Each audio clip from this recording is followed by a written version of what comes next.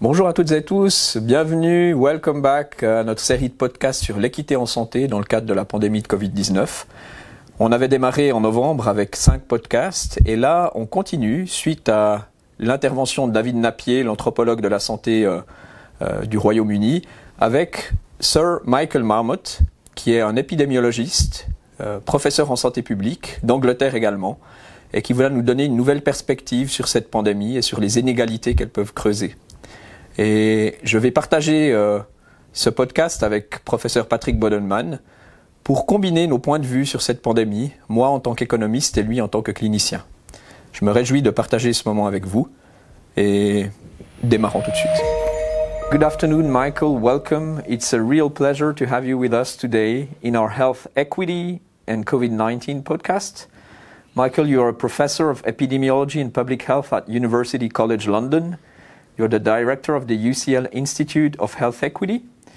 You have led research groups on health inequalities and health equity over 40 years and chaired a good number of international commissions, including the WHO Commission on the Social Determinants of Health. So it's a great pleasure to have you. And last year in December, you published the COVID-19 Marmot Review, which is a report that aimed at examining inequalities in COVID-19 mortality in England, show the effects not only of the pandemic but also of the associated responses on health, economic and social inequalities. And you also make recommendations in this report. So maybe to start with, I wanted to come back to the title of your report, which is called Build Back Fairer. So why this title was chosen, and maybe this is an opportunity also to share with us your definition of health equity. I called my report Build Back Fairer for 3 reasons. The first was, we said at the beginning of the pandemic that it would expose the underlying inequalities in society and amplify them. And so it proved, and we documented that. So we're talking about inequalities. Secondly, the situation that we had before the pandemic in Britain was most unacceptable, with great inequalities in health. And thirdly, President Biden, Prime Minister Johnson, were talking about Build Back Better. So I wanted to echo that Build Back Better, but emphasize Build Back Fairer. Not just some notion of better, but to get equity in there, Build Back Fairer. And so your question, the way we use the term health equity, is the systematic inequalities in health between social groups that are judged to be avoidable by reasonable means and are not avoided are unfair, hence inequitable. So I use the term fair, equity, more or less interchangeable. So, but Build Back equitably sounds a little awkward. Build Back Fairer is simpler. Great, thanks very much, Dave. Michael, early in the report you say that it would be a tragic mistake to go back to the pre-pandemic situation. Can you elaborate on this point? If I can go back 3 steps. I chaired the WHO Commission on Social Determinants of Health, a global commission. I was asked by the then Prime Minister of the UK, how could we apply the findings and recommendations of your global commission to one country, England? And in 2010, we published the Marmot Review, Fair Society, Healthy Lives. In February 2020, we published Health Equity in England, the Marmot Review 10 years on. And we look back at what had happened. So this is just before the pandemic crashed upon us. And what we saw was that life expectancy had stopped improving at the previous rate. The improvement in life expectancy had almost ground to a halt. The slowdown in life expectancy improvement was more marked in the UK than in any other rich country except Iceland and the United States. Second, inequalities in health had increased. And third, life expectancy for people in the poorest areas outside London was going down. This is a terrible situation. If you agree with the conclusion that health tells us something about how well the society is meeting the needs of its members, our society had stopped improving. And the inequities in health tells us that the inequities in society were increasing. So that's where we were before the pandemic. And that's why I say we don't want to go back to the status quo ante. We want to build back fairer. Michael, I wanted to come back maybe to the societal response to contain the pandemic and the impact that it had on health, social and economic inequalities. And one question, one way to put it is the following question: was the cure sometimes worse than the disease itself, in your opinion? Absolutely not. A total misunderstanding. If you look at, forgive me for this, but like many people, I had an obsession. If you look at what President Trump said in the US, most of the time what he said was who he is, which is racist, divisive, angry, terrible. That's most of what he said. Occasionally he would try and be wise, and then he got even worse when he tried to be wise. And one of the things he said was the cure might be worse than the disease. Absolute, complete and utter garbage. There is no trade-off between the public health and the economy. In fact, what the evidence shows, the Financial Times published this, what the evidence shows very clearly is the better the control of the pandemic, the less economic hit there was. The right way to preserve your economy is to protect the public health. Then you don't have to lock down. So the cure wasn't worse than the disease. What you could say was that poor control of the disease was worse for the economy than good control of the disease. So no, the cure wasn't worse than the disease. Bad control of the pandemic led to awful social and economic consequences, including increased social and economic inequalities. Thanks very much. We fully agree with you, Michael, and we're happy that you put it so clearly. Another question, Michael, is about the fact that beyond within-country inequities, are you today concerned with inequities between countries and regions in this pandemic? On the 31st of March, I published a second report with the title Build Back Fairer. I chaired the WHO Commission on Social Determinants of Health in the Eastern Mediterranean region of WHO, North Africa and the Middle East. And this extraordinarily interesting and challenging region. It contains some of the richest countries in the world. Gross national income per person, adjusting for purchasing power, of $90,000. That's even more than Switzerland or the United States. And countries, some of the poorest countries in the world. So we have these enormous differences in social and economic circumstances and enormous differences in health that go along with them. And the huge inequalities in health between countries. And then within countries, we see the social gradient. The more deprived, the worse their health. So I've been very concerned, and I'm still very concerned, with that region. Prior to that, we published, I led the Commission on Equity and Health Inequalities in the Americas, convened by the Pan American Health Organization. So we were looking at inequalities between and within countries all through the Americas, North America, Latin America, and the Caribbean. And before that, we did a European review of social determinants and the health divide. So on a daily basis, I'm very much concerned with health inequities within England and the United Kingdom, and globally with other countries. It might be one day I'm giving a lecture in Chile and having a discussion in Geneva, and then talking to people working in local government in England about what we can do locally. Thank you, Michael.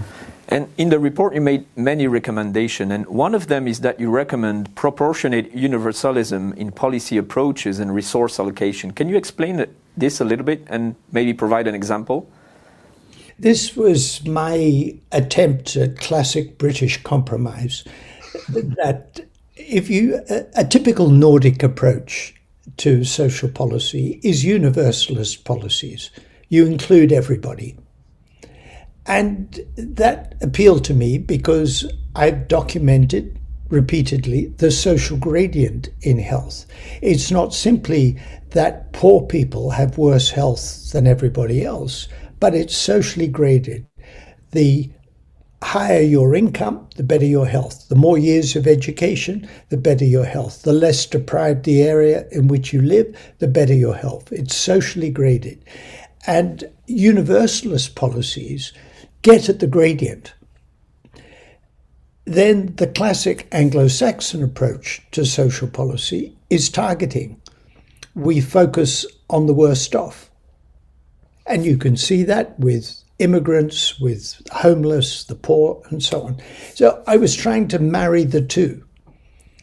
And that's why I came up with proportionate universalism. And I said, look at the National Health Service. It's a universalist system. It is available to everybody, includes everybody, but effort is proportionate to need. If you've got diabetes and peripheral vascular disease and cardiovascular disease and renal disease, the NHS spends a lot of money on you, and rightly so.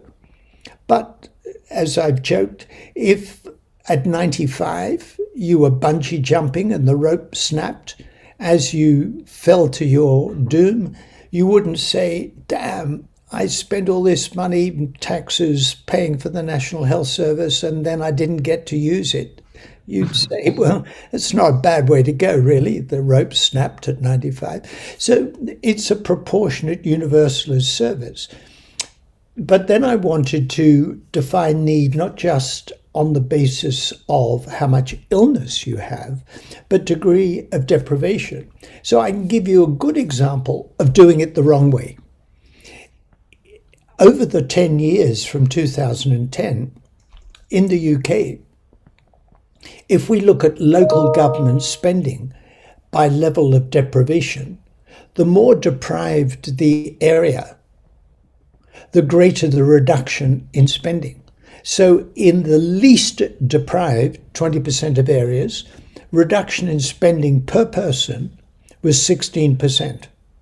And then it went down progressively. And in the most deprived 20% of areas, reduction in spending was 32%. So that's spending inversely proportionate to need.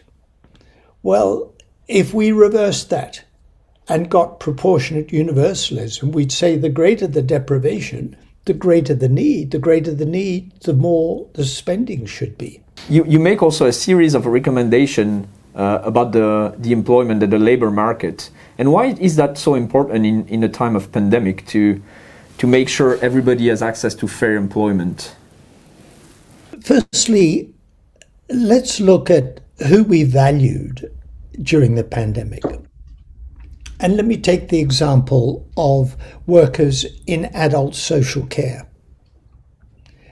Now, they were unwittingly spreaders of the virus because conditions for work in care homes are so appalling.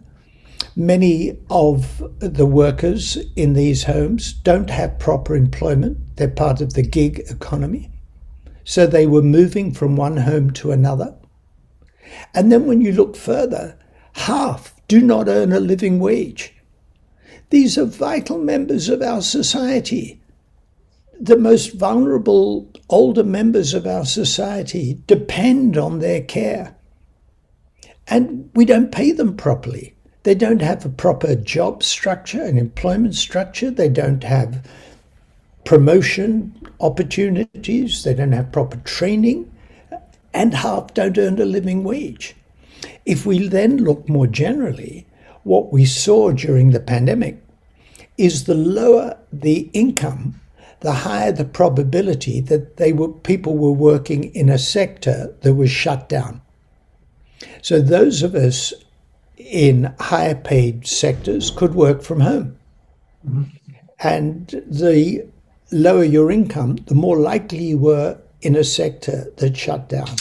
And what we realized during the pandemic is who keeps society running. I've talked about care workers, NHS, health workers, but delivery drivers, supermarket checkout clerks, trash, refuse collectors, and so on. And they're paid miserably, but they keep society going. And if we were in a position to learn from the experience of the pandemic, we would say, okay, we don't want to pay people who collect refuse the same as surgeons. We believe in paying surgeons more than refuse collectors. But we do think refuse collectors should be paid enough money to have a decent life, to have a healthy life, to be able to feed their children. And in Britain, at least, more than 50% of the people who are in poverty are in households where at least one adult is working. In other words, we don't pay people enough to get them out of poverty. We need to learn that lesson. And we know that that's bad for health. Poor working conditions are bad for health. Not having enough money to have a healthy life is bad for health. Job insecurity is bad for health. Unemployment is bad for health. So fair, decently paid work is one of my 6 domains of recommendations. Go on, ask me what the other 5 are. No, thank you, Michael. That's really excellent. Maybe it's not the right word, but can we say that the pandemic was some sort of opportunity to move, the health equity agenda forward? Well, as I said, if we are in a position to learn the lesson, then most definitely. I mean, take the issue that in many European countries of austerity. After the global financial crisis of 2008, many governments said, we've got to pull back, got to spend less. And Britain certainly did that. Austerity was the major policy priority for the government that was elected in 2010. Well, at the beginning of the pandemic, the Conservative government said in Britain, not we've got to pull back. They said whatever it takes. We will spend whatever it takes. Wow, that's very different. If they really mean that, that's a big change. So it is an opportunity. Let's learn those lessons and let's ask ourselves, what does a better, fairer society look like? And let's take the steps to achieve it. Great. This is a perfect closing point. Thank you so much, Michael, for the excellent, clear, insightful answers. We are really grateful and really happy to share that with our listeners. So thank you very much again. It was a great pleasure. My pleasure. Thank you, Michael.